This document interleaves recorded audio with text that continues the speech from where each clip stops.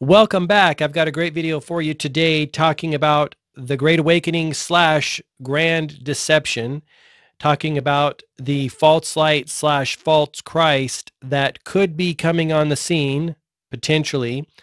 We want to be awake and aware for it. This article, by the way, is included in the Great Awakening Guide that I created for you to share all of this knowledge and information and resources and documentaries, books, etc. You can find that at greatawakeningguide.com.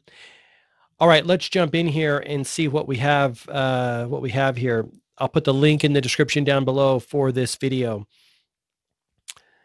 Website from inhiscommission.com, The Great Awakening, The Grand Deception by Charles Gray Adams Jr. So it was written on July 18th, 2022 for context. God clearly defined how the last days would play out in the Bible. In fact, the book of Revelation provides the best overview of the transition from the age of grace into the 7-year tribulation, which ends with the inauguration of the millennial kingdom. However, the primary focus of the book of Revelation is the tribulation during which all governments succumb to the one world government, religion, and economy of the Antichrist, Revelation 13. See, that's what we want to be awake and aware about when we move in, because things are definitely sketchy in the world. Excuse me. This suggests that all nations will be in a state of decline at the end of the age of grace, an end which is clearly upon us, and I do agree with that.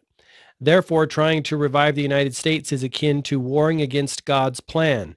And this I struggle with because, you know, I know that God gave us free will, and I believe God gave us free will. I believe we're here to do God's work in the world and make, to the degree that we can, heaven on earth. And so I struggle with that aspect of letting things play out versus you know, trying to keep the world and be good steward of God's creation. Maybe you do too. Let me know in the comments down below. And if you have any insights, I'm happy to hear them. I'd love to hear them. This means those who are procreating the Great Awakening have fallen for a grand deception, which will leave them hopeless when the delusion crumbles. And one of the reasons I included this in the Great Awakening Guide is because I want people to be aware of it, and I want to be aware of it myself. I do not want to go against what God's plan is by any stretch of the imagination.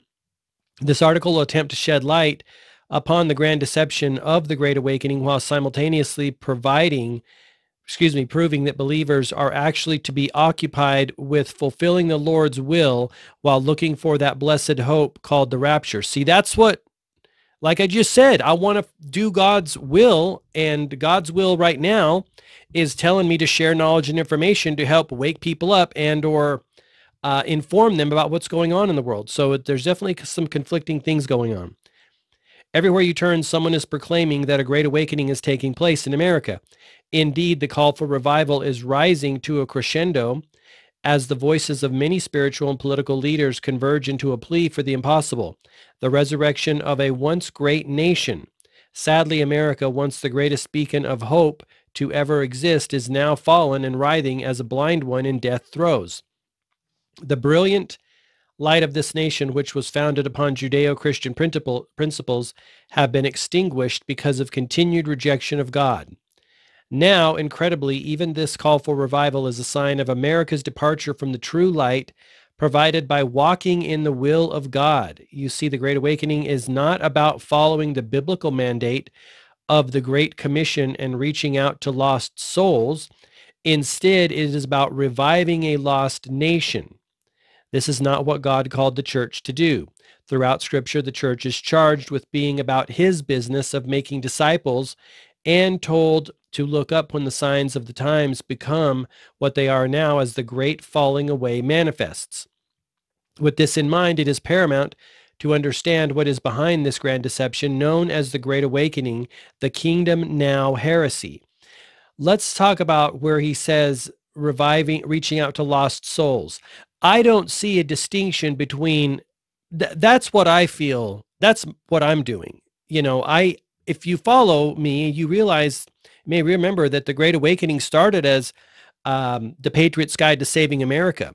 I changed the name for two reasons. First, to How to Save the World, and then to The Great Awakening. And I changed it because, for that very reason, as I move forward in my life and my business, I didn't want something tied to America if America is going to fall. If that's the collective choice of Americans to allow it to happen, see, again, back to free will. You can allow things to happen in your life. You could allow yourself to sit by the side of the road and just decay. You could allow yourself to renew yourself every day, your body, mind, and spirit, and go forward. I changed it to The Great Awakening because that's where I'm more centered on, is awakening hearts and minds and sharing knowledge and information.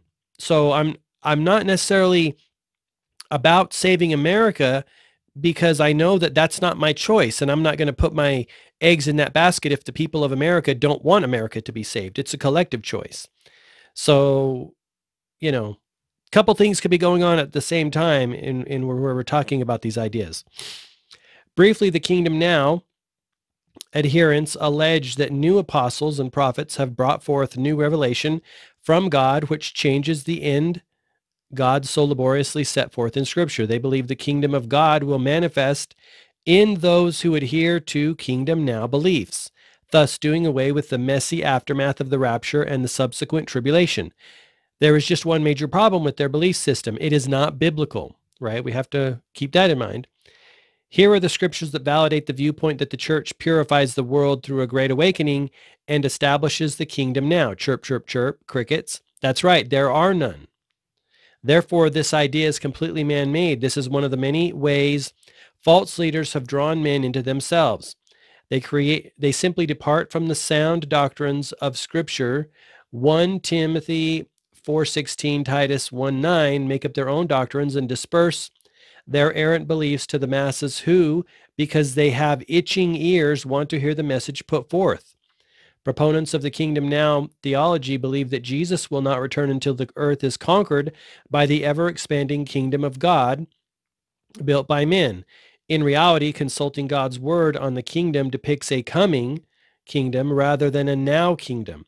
Perhaps the best place to look for defining information on how the the final kingdom actually comes about is from the aforementioned last book of the Bible, the book of Revelation, which is a panoramic view of the last days.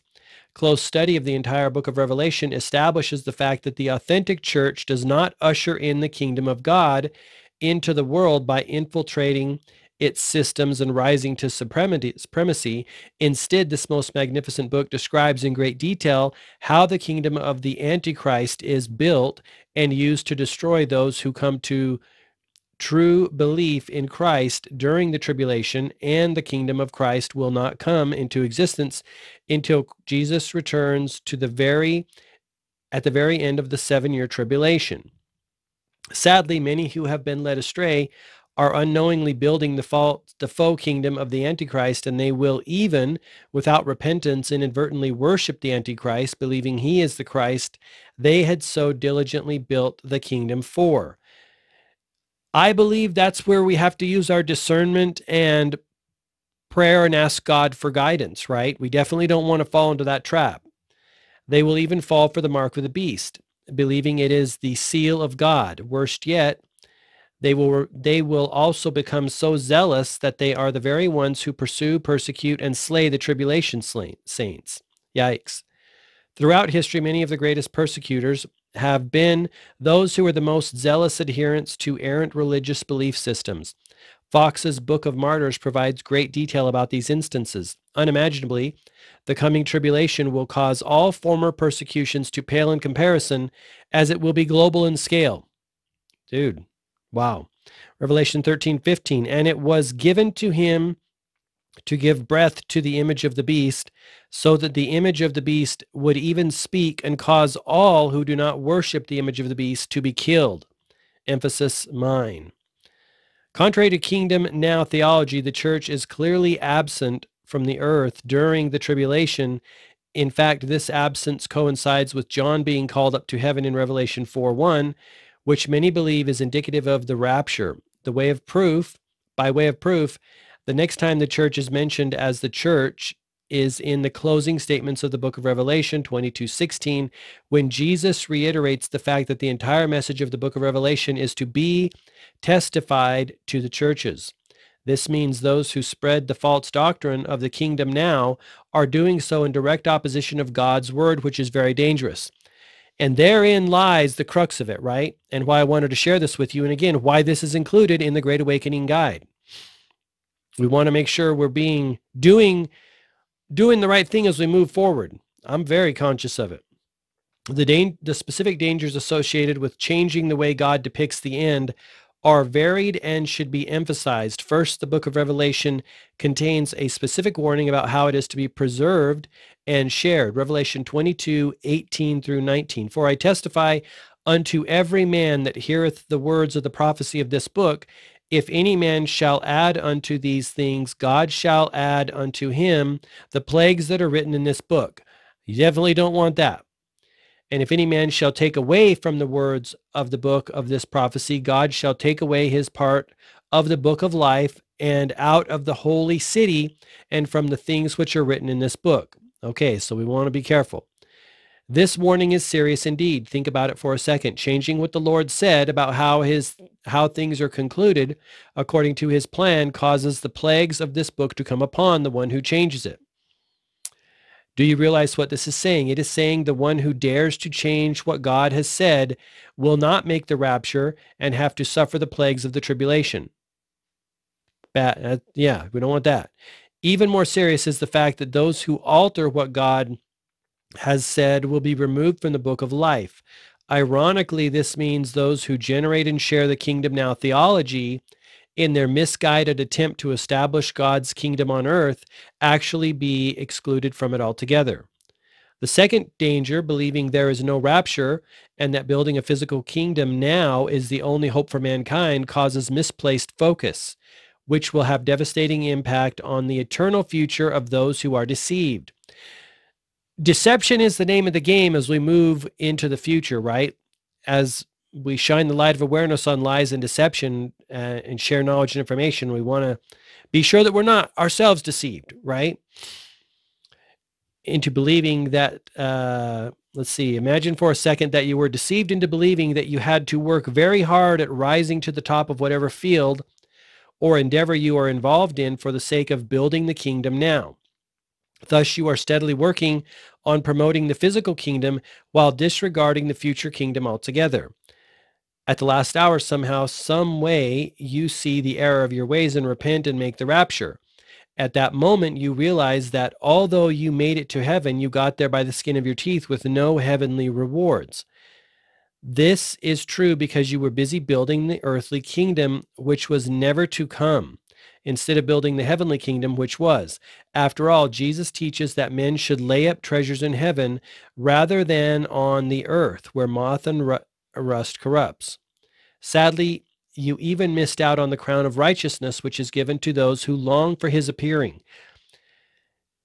Okay, this is interesting because a lot of people, one of the things that I struggle with, again, like I alluded to earlier, is trying to do the right thing, trying to do what Jesus would do, what God would do if they were here, be like Christ-like or God-like. And that's why I wanted to share this and learn from myself too, right? I do struggle with this, let's be clear. But also I don't want to do what this article is inferring, build the now kingdom and not think about the other kingdom, but it's a challenge. One last danger should be discussed here. Believing one lie from false leaders makes the deceived susceptible to other lies. Ooh, I love that statement because, as I've talked about prior, the new idea that I'm thinking about a lot lately is falsus unus, falsus optimus. If one thing's a lie, all things are a lie, and that's where I'm at right now. Typically, those who are unsound about one area of the Bible are, because of their misconceptions, wrong about other areas. This often results in the remainder of the Bible having to be modified in order to justify the errant doctrine. This generally leads to increasingly worse deviation, which can cause the deceived to rely even more heavily on the deceiver to sort out all of the problems created by getting off track in the first place. The end result is deception grows as the blind lead the blind further away from sound doctrine. I can see that happening. The simplest way to avoid all of these dangers is to rely solely on Scripture as the standard of truth. After all, Scripture says, "Let God be true, but every man a liar." Dude, that is wild. I wish the whole world could hear that. Therefore, the best way to assure correct understanding of what God has relayed to man is to study, to shew thyself approved unto God, a workman that needeth not be ashamed, rightly dividing the word of truth. This often quoted scripture is paramount because it indicates every individual has a responsibility to validate each thought and belief by examining it through the light of God's word. This type of examination is what caused the barons to be included in the pages of the Bible. They simply verified everything said by everyone, even the Apostle Paul. This type of exploration of Scripture regarding the last days will lead the student to realize the falsehood of the kingdom now doctrine while simultaneously validating the doctrine of pre-tribulation rapture, which will take place when the church is in the midst of decline rather than revival, a process that is already underway. This is not to say that the remnant church is in spiritual decline. Instead, the point is that the remnant church will be in decline in terms of numbers, as many will fall away because they love this world more than the next, which is wild given what's going on in the world. The more craziness that goes in the world, the more I look to the next world, the next place. This place is whack in many ways. Ironically, the false church that propagates the kingdom now doctrine will absorb those who fall away and continue to grow right past the rapture, and they will even achieve their goal of becoming dominant in this world. Unfortunately, they will, without repentance, end up part of the apostle church of Babylon. Before concluding, it is very important to note that it is not improper to desire revival, which undoubtedly provides growth of the kingdom of God on earth. However, it is crucial to understand exactly what the kingdom of God is right now. Jesus made it very clear that his kingdom is not of this earth, and it will not come to earth until the full force of God's wrath has reshaped everything we now know as earth during the seal, trumpet, and bowl judgments of the tribulation. With this in mind, what is the kingdom of God right now? Simply put, God's kingdom exists in the hearts of those who have chosen to make him king. Therefore, the kingdom of God is not a physical, religious, or political kingdom. Instead, it is a spiritual kingdom that may only be built or expanded spiritually. That's wild right there. That really hits me, to be honest. One special note should be added here. Throughout history, the times of greatest revival have not caused people to rise up and take back their countries. On the contrary, those who have witnessed these great moments always affirm the fact that these times of refreshing are marked by bended knee and yielded hearts, which in turn leads to salvation of many in fulfillment of the Great Commission. This is how the spiritual kingdom of God grows.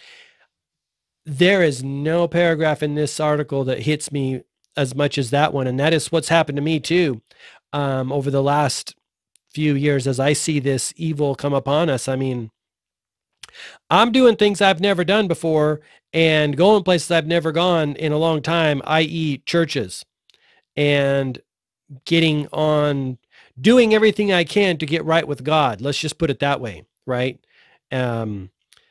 This reflection upon true revival provides further proof that the kingdom now doctrine is false, because the doctrine runs contrary to historical revival and the revealed will of God held in Scripture. The good news is that when one forsakes their own will to follow the will of God, he will always lead them to his revealed will in Scripture.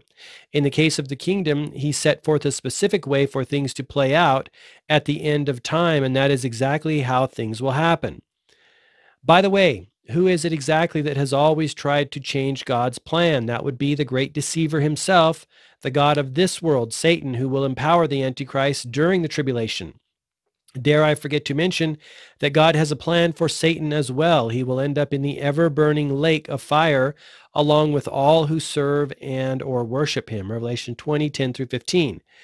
In conclusion, the grand deception of the Great Awakening is growing in strength and scope. Incredibly, this is further affirmation that God is God as he foretold this nearly 2,000 years ago in the Bible. And that's one of the things that made me run back towards God, seeing how things are playing out and that they were foretold in this way. Indeed, the Lord told us that many would depart from teaching sound doctrine, while simultaneously many would flock to these false teachers because they want to hear the lies they tickle their ears with.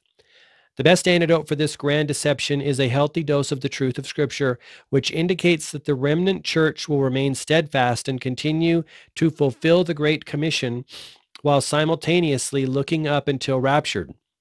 When this light of God's word is applied to the errant beliefs of the Kingdom Now doctrine, the doctrine crumbles because it has no biblical foundation. Be a Berean and search this out. God has already provided all the answers you seek. Isaiah 46:10, I declare the end from the beginning and ancient times from what is still to come. I say my purpose will stand and my good pleasure will be accomplished. Well, let me know what you think in the comment section down below, but I wanted to share that with you. And, it's something we need to be thinking about for sure. If you found this video helpful, leave me a thumbs up. I would really appreciate it. I'd love to have you as a subscriber, not only here on my YouTube but anywhere on social media at GMarkPhillips. Until next time, I wish you all the best health, wealth, and success. Thanks so much.